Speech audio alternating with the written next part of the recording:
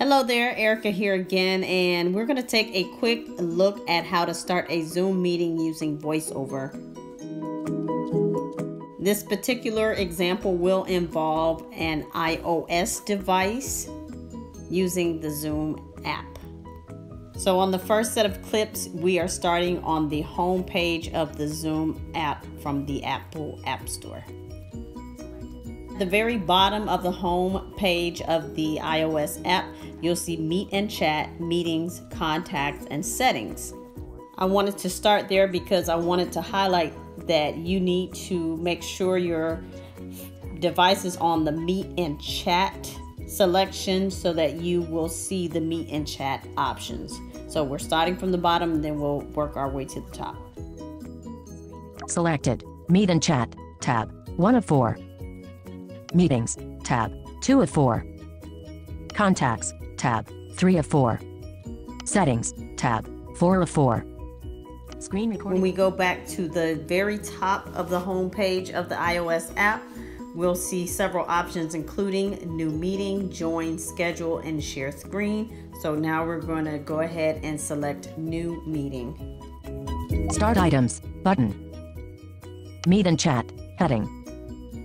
Start a chat, button. Search field. Double tap to edit. New Meeting, button. Join, button.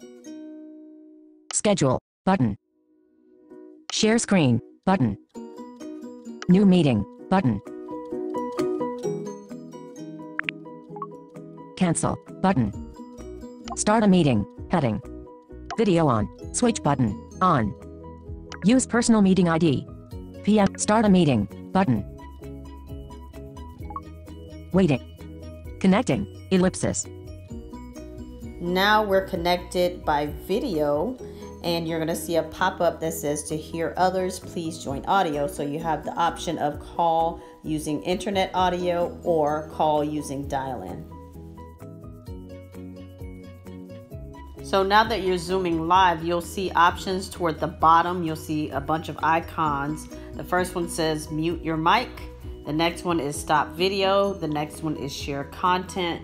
The next one is participants. And then there's a more icon. The more icon will reveal more options such as the hand clap emoji that you can send during a Zoom, as well as thumbs up emoji, meeting settings, minimize meeting, disconnect audio, and cancel. When you're ready to end the meeting, at the top right corner, you'll see the word end. When you tap on that, you will see a menu pop up from the bottom, and the options include to keep this meeting running, please assign a host before you leave the meeting. So that's a little suggestion in that box. And then the options are leave meeting, end meeting, or cancel. So that's a simple way to use the iOS app to launch a Zoom meeting as well as end the meeting when you're done. So if you all have any other suggestions, you want to leave some comments about Zoom and the Zoom app, let us know in the comment section below.